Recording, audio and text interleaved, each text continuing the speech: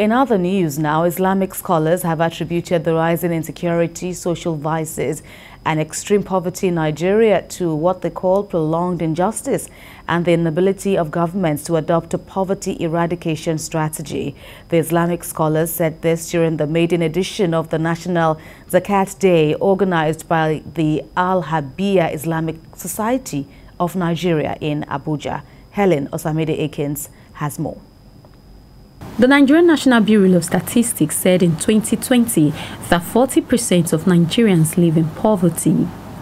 It is estimated that the number of poor people will increase to 90 million or 45% of the population in 2022. Today, the situation is even made worse by the present increase in inflation rates. These Islamic scholars believe one of the ways out is for government and every Nigerian to adopt the zakat system to eradicate poverty in Nigeria.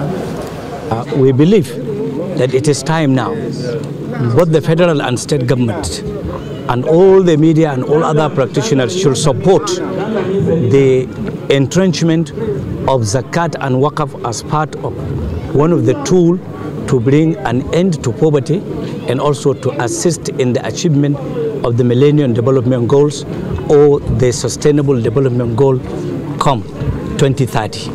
Zakat, which is also referred to as almsgiving, is the third pillar of Islam. It is a social responsibility that is considered part of one's service to God and an obligatory act enshrined in the duties of every Muslim.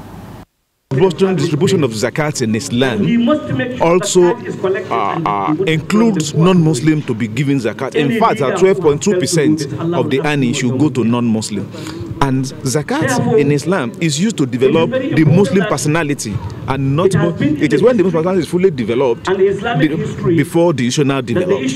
So if everybody pays their zakat and everybody is developed and nobody is poor, you might not be rich. Don't forget that difference between being rich and being poor.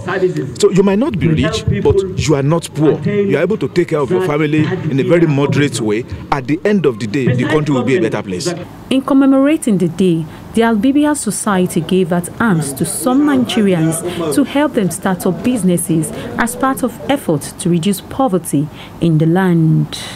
The idea behind the National Zakat Day is to create the consciousness in Nigerians to always do the right thing. Helen Osamide Akins, TVC News, Abuja.